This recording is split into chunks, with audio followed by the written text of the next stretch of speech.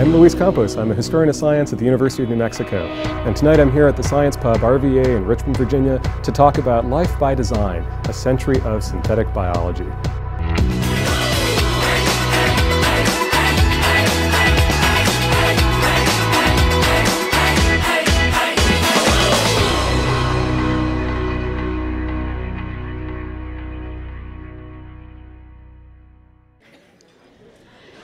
Cheers! Cheers! Give it up for Dr. Campos. We welcome you.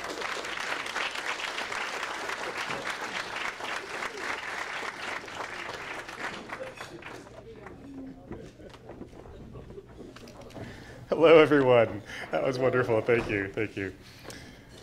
Nature is boring. But what if we ignored nature and we began to think about what we could do with biology? If we thought of biology as a kind of technology, could we reconstruct life to suit our purposes? Could we even synthesize it from scratch? So, I'm Luis Campos, as you heard, from the University of New Mexico, and I get to spend my days thinking about life as it could be. So I've been following this field of synthetic biology since about 2004, when it first began to emerge with that name, and there's lots of interesting claims. On the wild side, some synthetic biologists have talked about de-extincting woolly mammoths, or the passenger pigeon, creating organisms with the smallest number of genes, or figuring out how to use microbes with space exploration. But the more down-to-earth side of synthetic biology has also begun to emerge, to re-engineer metabolisms in order to create new drugs instead of collecting them from endangered species, for instance, or to get biofuels that come from algae. What a great idea that would be. So any technological purpose you can imagine that could be served by biology could fall within the realm of synthetic biology. So as cool as the future prospects of this field are today, believe it or not, even the future has a history. And so tonight I want to take us on a brief trip back through time. And because even though the technologies themselves might change, the basic idea that we might be able to engineer life and redesign it in ways that exceed nature, that's a claim that goes back for over a century. So let's go back to the earliest days then, to California in the 1880s, to Luther Burbank here, the so-called Wizard of Santa Rosa. He had this almost magical ability to produce new and valuable things like a white blackberry, or a spineless cactus, or what he called a plum cot, which we now call pluots, half plum and half apricot. All sorts of new things, even a new kind of daisy that had 3 parents. Man can go nature one better, he said. He may accomplish in 10 years what nature takes 10 centuries to do. We can improve the vegetable kingdom for the benefit of man. So he sold these new creations, as he called them, in his catalogs. But that very name, new creations, drew criticism. And some raised fears that his newfangled methods of breeding were playing God. According to one critic, Burbank had no more right to claim the title of creator of new plants than he has to apply it to bees that flit from flower to flower and that carry the pollen. Someone else called him a charlatan, a man who was creating all manner of unnatural forms of life, monstrosities. Burbank was even invited to a local church one Sunday to be denounced in the sermon for the better part of an hour for, quote, working in direct opposition to the will of God for breeding daisies and white blackberries, and for, quote, creating new forms of life which never should have been created, or if created, only by God himself. He berated me up and down, Burbank remembered. He said the works of nature were plenty good enough as they were. I took a severe drubbing from him. But Burbank stood by his inventions. He said, it's very easy to convince a man who has brains of any ordinary fact, but I've long since found it is of no use to reply to dogs, monkeys, or undeveloped men on these subjects. We know that the public liked his new fruits and flowers so much, and he rapidly attained a tremendous level of fame, even drawing European scientists who went all the way to California to meet him. And he was just as famous as the president and as Henry Ford at the time. You could just send a letter, Luther Burbank, California, and it would arrive. So one of those scientists who went all the way to California to meet him was Hugo de Vries, a very famous Dutch botanist. And for any of you who know a little bit about the history of genetics, he was also one of the so-called rediscoverers of Mendel.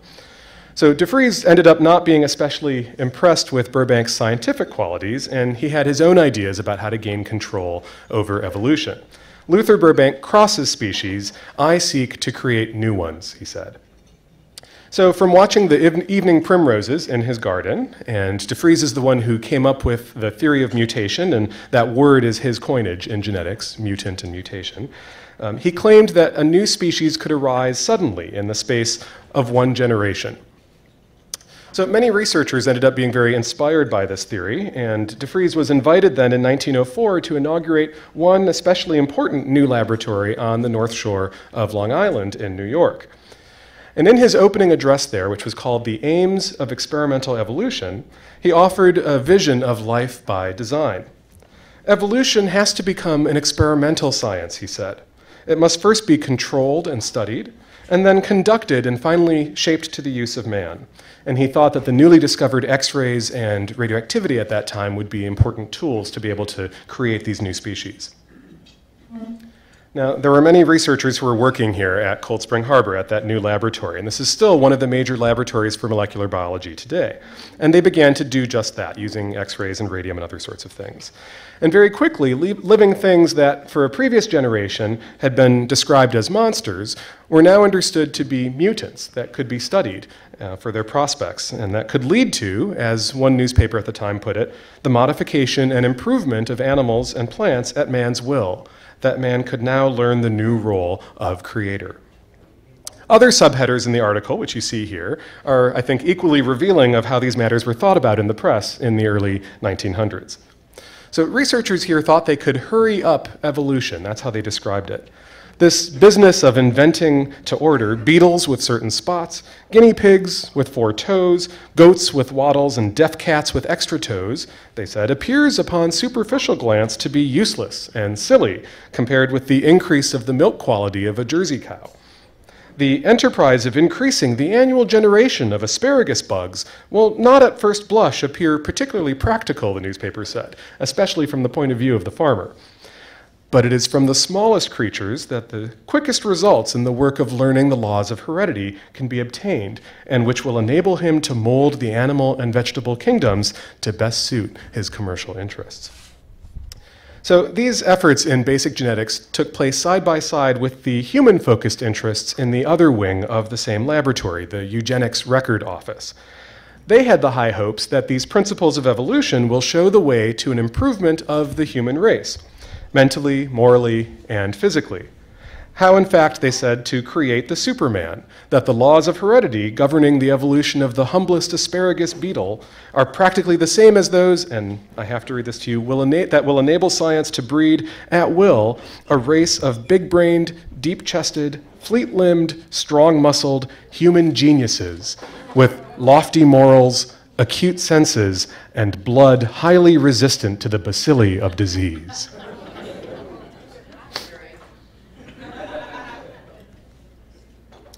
So others at the time also dreamed of a technology of the living substance, not through breeding or evolution, but in trying to understand the basics of physiology.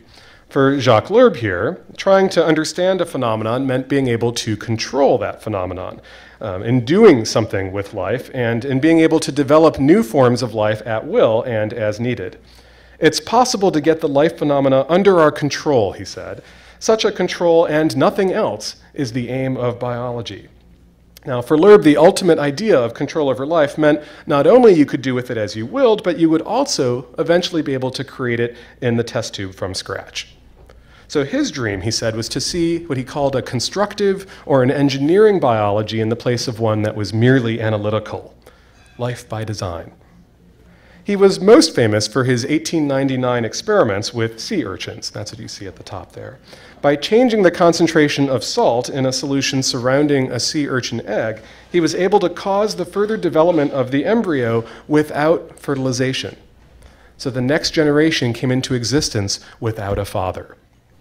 This remarkable discovery, which was called almost the manufacture of life in the laboratory, meant that we had drawn, he said, a great step nearer to the chemical theory of life, that we may see ahead of us the day when a scientist experimenting with chemicals in his test tube may see them unite and form a substance which shall live and move and reproduce itself.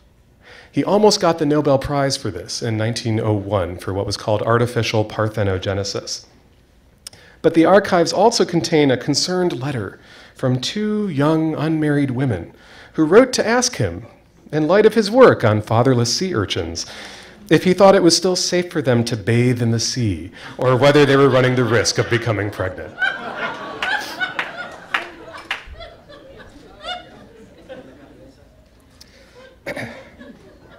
So throughout the early 20th century then, this idea that scientists could re-engineer living things was a widespread goal.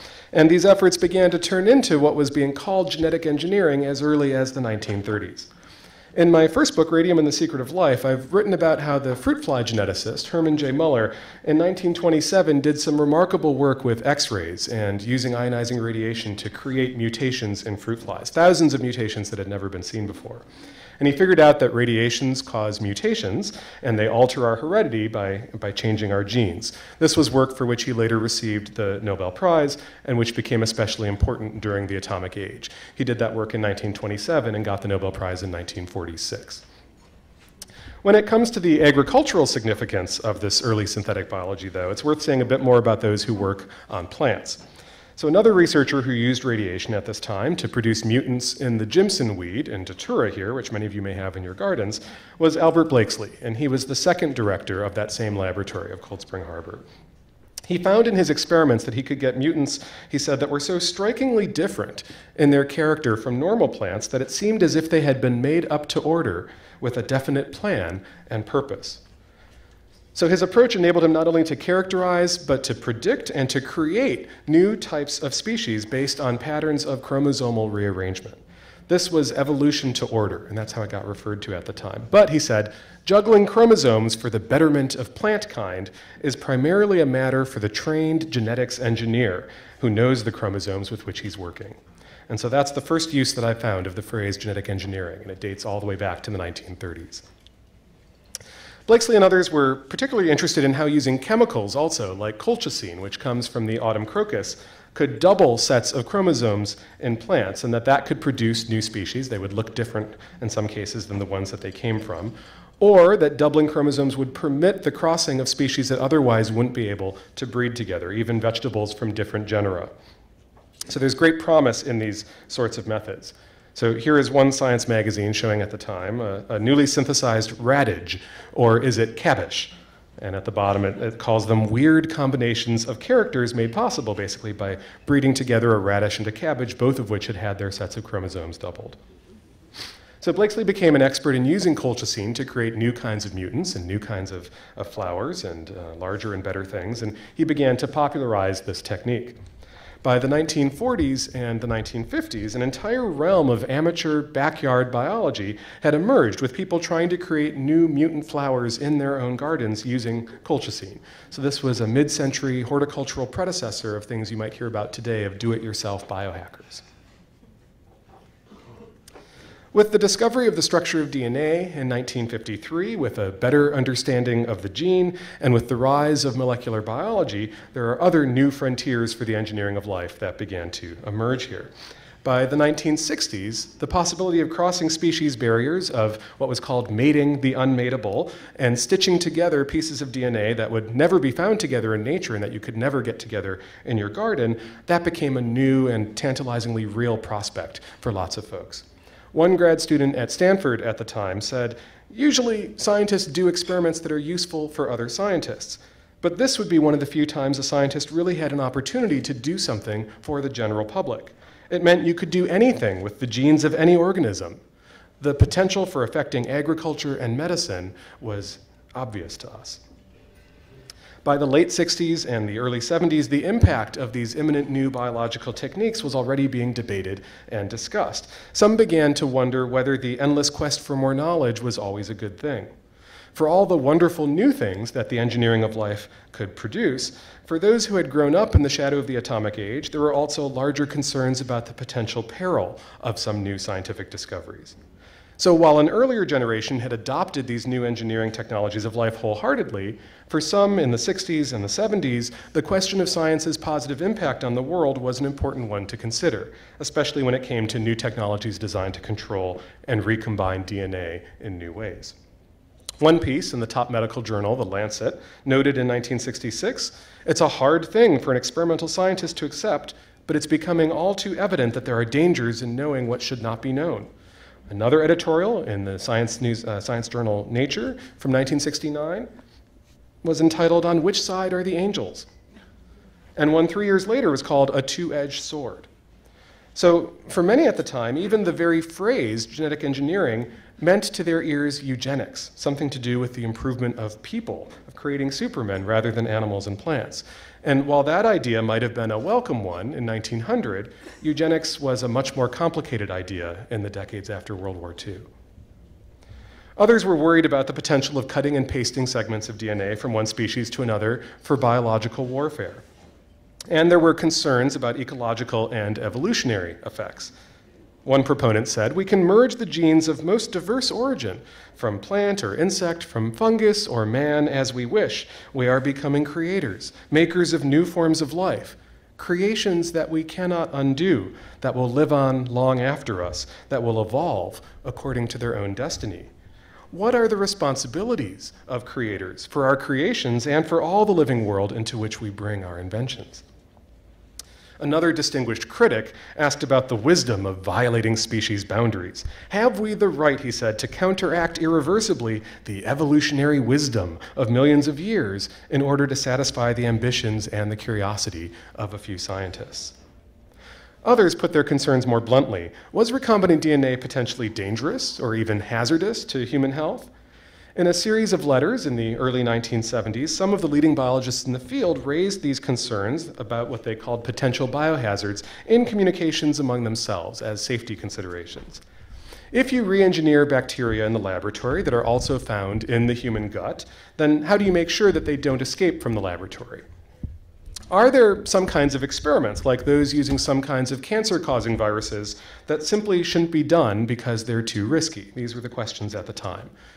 So these open letters culminated in 1975 when many of these participants gathered at the Asilomar Conference Center, a former religious retreat center on the beautiful coast near Monterey, California, to discuss the potential biosafety concerns and what should happen as the field moved forward.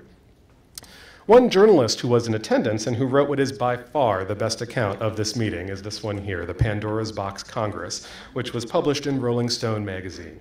So how appropriate for this venue tonight, right? His description: debating the ethics of human interference with the mechanics of evolution in a church at the edge of the immense saline test tube where it all started. Rarely does one find one's metaphors so cheap or so apt. Over the space of the next few days, he wrote over beer, sitting in the chapel, next to the ocean, huddled around a forbidden tree. They struggled to define the issues and the best path forward with this promising but potentially hazardous new technology, he said, trying to create some new commandments with no goddamn Moses in sight. So the end result was a temporary moratorium on certain kinds of especially potentially dangerous research. No demonstrated danger, but potential was the concern. And the creation that also came out of this meeting of some guiding principles for laboratory design and for precautionary practice that remain with us to this day, from containment to discussions of biological safety levels and how we design our laboratories for different kinds of work. But ironically, that very meeting was just the beginning of a much larger public discussion about the potentials and perils of this particular new kind of synthetic biology. As it happens, however, many of these biologists' particular fears about genetic engineering dissipated very rapidly as these techniques became widely adopted and used without incident, and that became central to the rise of the biotech industry in the 1980s, creating markets worth billions of dollars. By 2004, then, a new generation had emerged calling themselves synthetic biologists, and they presented still another vision for the future of biology and for creating life by design.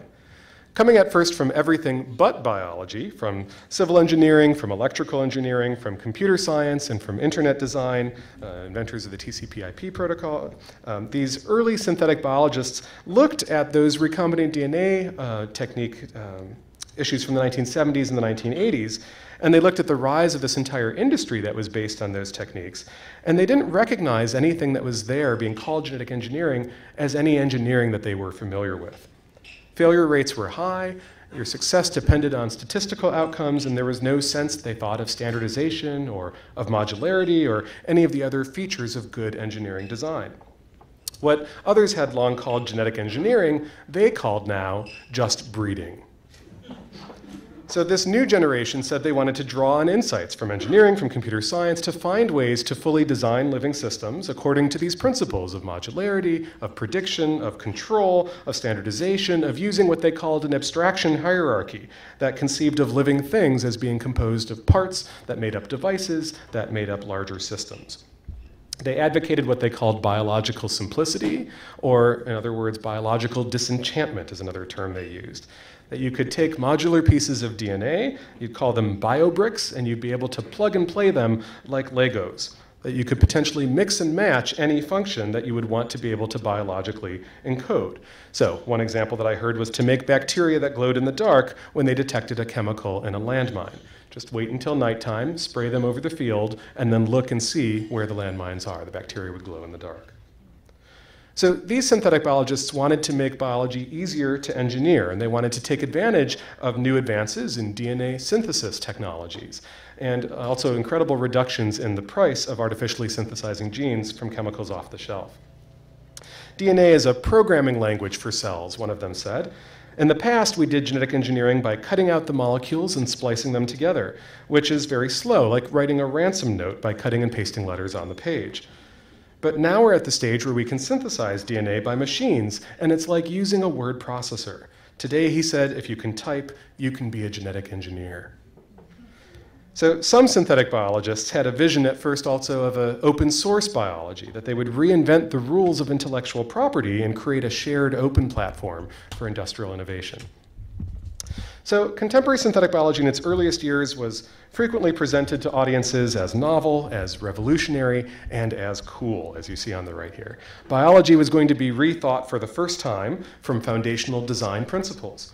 And a massive following quickly developed, especially among some very energetic and ingenious undergraduates who created and began to participate in what was called the International Genetically Engineered Machines Competition, IGEM.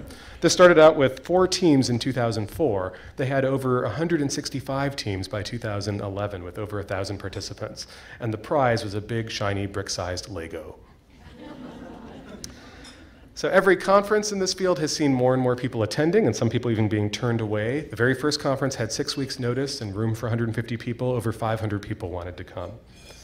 There was also the increasing emergence of some civil society groups that wrote letters of concern about what they viewed as Asilomar 2.0, is what they called it. That 1975 meeting, they referred back to it. That there was a lack of public oversight, they felt, of these new biotechnologies.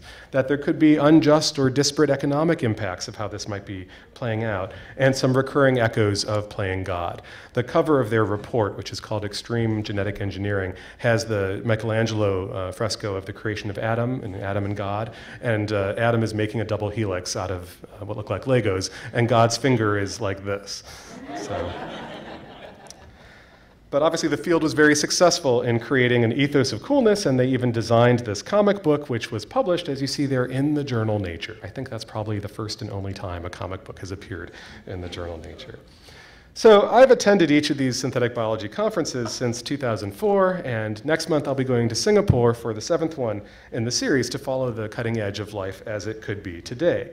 And synthetic biology is no longer just a dream, but a discipline. There are academic positions, there's commercial companies, there's venture capital, there's federal funding, there's attention from experts in governance and civil society alike. And just what counts as synthetic biology continues to develop here, whether it's a standardized parts-based approach that you've heard me describe, or the construction of minimal genomes or minimal cells, or metabolic engineering, or studying the origins of life, the meaning of synthetic biology continues to expand. And the meaning of what it means to engineer life continues to expand. It now could also include things like the creation of entirely synthetic genomes or synthetic orthogonal biochemistries that don't interact with natural ones. You could create living systems that have no intersection with natural ones. There's no technical barrier to synthesizing plants and animals, one proponent said. It'll happen as soon as somebody wants to pay for it. And that idea that we can engineer new forms of life at will and limited only by our ingenuity and from the money that we have available for it, that idea takes us right back to Luther Burbank from a century ago. So how does this history of life as it could be matter for those of us who are interested in the future of synthetic biology and what might happen, right? So here are my final thoughts on this all. We always have a tendency to think that we are living on the cusp of the new, right, on the cutting edge. And it's true, our current technologies are really quite remarkable. But what looking at a larger history, at the century of synthetic biology does, is it helps us to see that even if the technologies change, the vision is surprisingly constant over time. Now, that's not to say that history repeats itself. That's never the case. As the novelist Julian Barnes once said, no, history just burps. And we taste again that raw onion sandwich it swallowed centuries ago. But the idea that basic research is important and that tantalizing practical and commercial benefits are just around the corner and that there's a larger social world to consider, these are some of the constants that we've seen in this little history of synthetic biology. As I said in the beginning, even the future has a history. But we've also seen that things change over time, and that something that sounds good at one moment in time may be problematic at another. And what that means is that the deep questions don't have easy answers. What are the proper limits of what we should do? When are we breeding daisies, and when are we playing God? When are we improving human heredity, and when are we creating supermen? And when is that a good thing, like in 1900, and when is that a dangerous thing, like in 1970? And we've also seen that the particular context of the time that you live in matters. For people living in the atomic age with the prospect of nuclear war, the idea that more knowledge always led to a better future was not necessarily a given. If scientists might inadvertently release a biological bomb, well, then there was good reason to stop and to think first. What were the other evolutionary or ecological or public health consequences of our attempts to redesign life? And of course, the pressing question for us today might equally well be, what are the risks of not doing something and of standing still? After all, biology is the best technology that we have for making stuff, right? So there aren't easy answers to these questions about the future of synthetic biology, and the ways that we respond are always going to reflect our time. But that's why I love the history of science. Nature may be boring, but history definitely isn't. And it's always best discussed over a drink. So thank you all.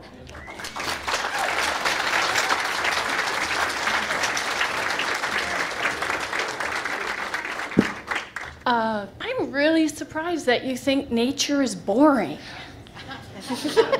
I think nature is wonderful, but for people who are interested in engineering nature over this time, what they say over and over again is that what they can do with it is what they're interested in. But there's been 4.5 billion years of a system that has worked with inputs and outputs, and we still only know a little bit about DNA. And so I'm a little wary of cutting and pasting into a system that's had so long to interact on a particular environment that's been a feedback system. Yep. And so I'm still cautious. Yeah. I remember synthetic organic molecules, and they kind of didn't fit quite the way we thought they would. So I think precautionary principles still should be very much in the forefront. And so thank you so much for that comment. That is a very important position, and it's one that, that I think emerges quite strongly after the middle part of the century.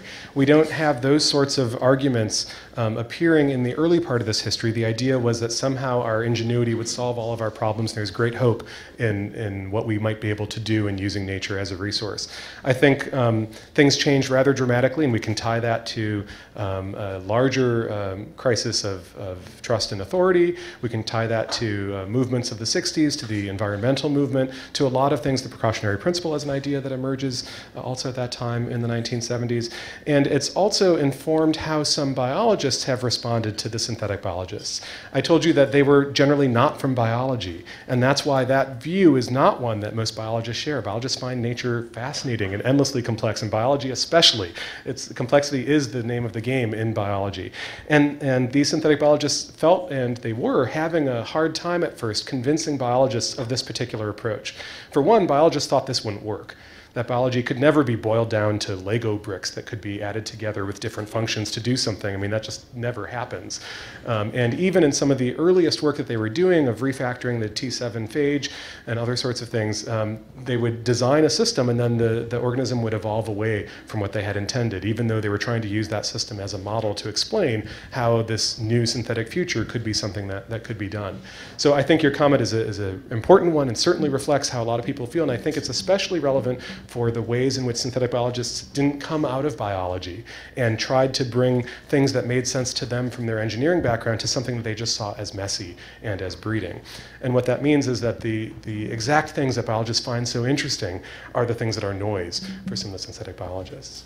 I guess I'm kind of interested, excellent talk, and I'm kind of curious, in the early 2000s, there were some people that kind of set themselves apart on the complete opposite side of the comment that just went on and like really dropped the utilitarian side of this synthetic biology and really going towards the aesthetic side of this synthetic biology. So people like Adam Zaretsky is a name that I'm familiar with in like bioartistry. And I'm just curious if you could speak to the use of synthetic biology for something like body modification and where that might go in the future.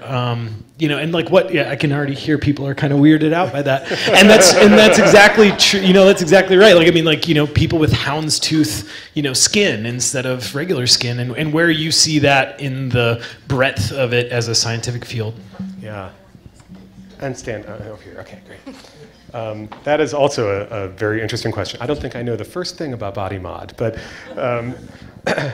there is a really interesting way that synthetic biology has begun to connect itself with designers and with artists and with bioart more generally. There's a project called Synthetic Aesthetics that was started a number of years ago, where they had artists who would be resident in scientific laboratories and working with the scientists and generating their own artistic practice out of it, which I think is a really interesting thing. They produced a book out of that came recently called Synthetic Aesthetics as well. There is a much larger history one could connect to of what kind of go under the label of transhumanist ideas about how we might need to redesign human bodies for new futures or for new environments. Certainly when that came to thinking about humans getting off the Earth and going to far off places in the universe and how long that would take and how humans would need to evolve or be modified differently, those ideas we can trace back a very long time. J.D. Bernal in the 1930s, The World, the Flesh, and the Devil, he already has these sorts of ideas that are there. So the implications of things that we do with animals and plants for humans is something that has always been there from the very beginning. And in the early days, it was called eugenics. By the middle of the century, it might have had another name. Nowadays, I think people who are interested in any possible way of reconceiving what counts as the human might turn to this as another sort of mechanism for doing that. But it's an interesting question. What areas of research are receiving the most funding and from whom? Oh, that's a good Money. question. That's a good question. It had begun with some money that was coming from private sources. The Department of Energy then got very interested in it, and DARPA has also gotten more interested in more recent time, the Defense Advanced Research Projects Agency. But a number of different parts of the government have begun to find interest in it and to fund it. There have been hearings, and it's been a major push actually by many of the top synthetic biologists to try and get the government into it, because that's what they saw would be necessary to create a new industry where redesigning life in this way would be something that could become a whole new realm of endeavor rather than just one-off sorts of things or kooky sorts of ideas like de-extincting a mammoth. So yeah, the specific numbers I'm not aware of. Over here. Over there, okay, Hi. yes. Are you familiar with any work that's being done on reverse engineering, taking from the animate to the inanimate back to the animate? Adding and subtracting chromosomes, at which point the organism no longer lives, and then adding the chromosome back. So that is a general technique to find out what you need as a basic part of your system. And so, for instance, the minimal genome work is one example of that. What genes do you actually need to run this organism, and which ones can you get rid of? And so Venter's lab, Craig Venter, had done a lot of work trying to get the kind of most basic, most fundamental form of life that he could get at. Blakesley had been doing that back in the 30s. What happens when you have an extra chromosome or you have different combinations of things, and how would that produce a a difference in the phenotype. And is this in plants? That's in plants, yeah. So the recent examples that I'm aware of are people like Venter, but I think that's a general technique that's useful to know what is the difference in the system, right? If you take this out and you put that in. But maybe you're thinking of something more specific. Actually, life. Of life itself, of what counts as a living system. At what point is it animate? At which point is it living, reproducible? You remove a gene, it no longer lives. You potentially add that gene back, and it's animated again. And it works again. Something in the same organism, you're saying? In the same organism, right. I've heard some work about worms, very simple, where they take the genes out and then find it no longer is a living organism, can't reproduce, but then adding the genes back does not bring it back to... Into the same organism, or they've created other... Same organism. Interesting. Okay, we should talk more. Yeah. Yeah, that sounds very Frankenstein. Okay, I'm gonna pipe Where's right my here. switch? Hi, my name is Luce, like goose, and I don't know how to ask this, but is genetically modified foods and hormone chicken making me fat? More like, is it? How does it affect? How does the agriculture and everything that we're consuming that's been modified affect our bodies and the way historically we have been and where we're going? I think that's also a great question and one that I'm not qualified to answer. But what I can point to is how different these sorts of discussions look in different places. So if we look at, for instance, the American attitude to GMOs and the European attitude, there's quite a difference there of things that are allowed in this country that are completely forbidden somewhere else. That comic book that I showed you, there's a part of it where the student, it's named after figures in The Big Lebowski, so it's Sally and Dude. And so Dude forgets to put a regulator into his bacterium, and it continues to produce more gas, and it gets bigger and bigger, and it explodes all over the place. And he's like, oh, I guess I should have learned to put my... And she's like, gee, you think? And so this is a comic book that's intended to introduce American students to these ideas of synthetic biology, and that's a very American story. Oh, you tried and it didn't work, so try again. They translated this comic book into German for the Swiss audience, and it just didn't work in Switzerland. You put a child in charge of these experiments, and they messed up. Like, what were you thinking, right? And so I think the national or the cultural context of exactly these sorts of questions are really interesting, that people might have different answers to them in different places. There's a historical way to get at that, which is in addition to a scientific way. So. Hi, my name is Arthur. Has anybody proposed the idea... Sorry, I don't see you. Where am I looking? Over there. Okay. Sorry. Okay. How you doing? The lights are very bright here. Okay. My name's Arthur. Has anybody proposed the idea that this is a good reason to start a large compartmented space station community or city for doing this, so that if something goes out of hand, it can be jettisoned to the sun, and we're not endangering the planet? I mean, look what we did with bees. We take them from Africa, we bring them to South America, now we got a problem there. Yeah. To do this someplace where it's contained and can be jettisoned off and destroyed would make a good idea, and it'd be a good reason to step out into space where we're not just going into forever land, we're going someplace right there and doing something for the planet. Yeah, not in my backyard, not my planet. Right. And that's what's so interesting, because in the 50s, you would want to do it in your backyard. You would go get that chemical and put it in your spray bottle and put it on your flowers and hope that you produced a new and interesting kind of flower. Is exactly the point. So something changed from that earlier story to now, where I don't want it in my backyard. Something changed where it was interesting and hopeful and promising to do this, to no, we need to be concerned about it. But then something changed again. So in the 70s, when they first start talking about we need to design laboratories very carefully, we need to produce containment mechanisms and procedures and have different levels of safety for different sorts of things we're working on, they were very clear, no student will ever be involved in doing this kind of work.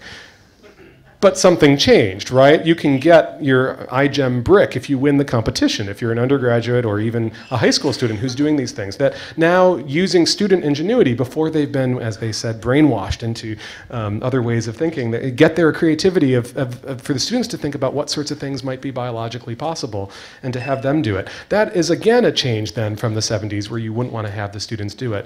And there's also a shift from the idea of keeping this in the laboratory where it's safe and where it's contained into the idea, well, the whole point is to develop something in some cases that could be deployed, that could be put out there in the environment in order to have a useful impact on the world. And how do you make sure that thing you put out in the environment then doesn't produce untoward ecological consequences, right? And so how could you design organisms that have what they call a kill switch, or some sort of fail-safe way that you could turn them off at a certain point, that they wouldn't just take over everywhere out there, but they could still go out there and do what you want them to do. So I think the approaches that synthetic biologists are trying to come up with now are also taking those safety considerations, which could include ecological or public health considerations, into account. How can we make sure these things can't live outside the laboratory for very long, that they require some special nutrient, or that we design other sorts of kill switches into them? I haven't heard the idea of doing this work up on space stations, although there are synthetic biologists who are interested in how they could use synthetic biology technologies to do things in space, that if the time comes to escape the planet for some reason, that we'd be able to take those technologies with us to other places, whether creating bricks out of the regolith on Mars, or how it might be to have our self-contained systems for human survival in outer space. So I immediately thought of mosquitoes, right? Mm-hmm. So does anyone want to, who's really knowledgeable in this room about mosquitoes and the idea of releasing them? Okay. Oh, okay. Hey, so my name is Elliot. I am a self-taught synthetic biologist. I run an independent lab in town that's in a garage, and we do synthetic biology. And I think of synthetic biology no more as baking or gardening. It's just another tool that you can use in order to interact with the world. And I know just as well as you guys that I killed a cactus when I was trying to take care of it. So it's really hard to actually end up doing anything. But at the same point, it's just another tool in the repository of ways of interacting with the world in my mindset. And so to your point on the mosquitoes, there's some new techniques that have come out in synthetic biology in Kevin Esfeld's lab in the MIT Media Lab. Yeah. And they've created something called a gene drive, which is a modified CRISPR system that can push a specific gene selectively through a given population of mosquitoes. And so that means that over the course of successive generations, they can breed out malaria in all mosquitoes everywhere. And while this may be really promising on one hand, it's also really dangerous on the other hand, because at the same point, you can selectively breed any kind of gene through a given population. And so just like any technology, it's a double-edged sword. And so my motivation with my lab is to introduce people to synthetic biology and just have them more familiar with it. So my question to you Can I just say real quick on that comment that Kevin also has done some really wonderful talks on what he's doing, and he talks a lot about how he works with the communities that he wants to introduce these engineered mosquitoes into to get their buy-in before he does it. Yeah. So I think that's an interesting lesson from the 70s, from how do you take this interesting scientific work or engineering work and relate it to the world where you want to make your difference. Cool. Yeah, he's also bred in like a selected filter so that over successive generations it has a limited effect. So they are working on controls, and everything is contained within the lab before release as well. All right, Elliot, we're ready for your quick question. Okay, so my question is, what is the role of these like do-it-yourself independent biology labs to educating the community to interacting with synthetic biology? Yeah. I mean, I think that's a question for you more than anything else, right? That's well, what I think is really interesting is that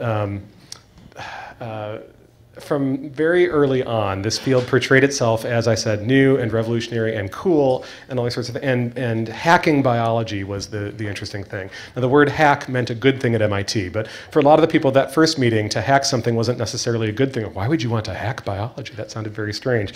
Or when people said we want to develop a killer app for something. Well, that language works in Silicon Valley, but when you're talking about biology, people hear killer app and they're, no, we should name that the Cure My Grandmother app. That was a literal quote that came from there. So the idea of being something that should be open for everyone, that should be cool, should be something you do at an event like this was there from the very beginning of synthetic biology. What happened a few years after that was the FBI got interested.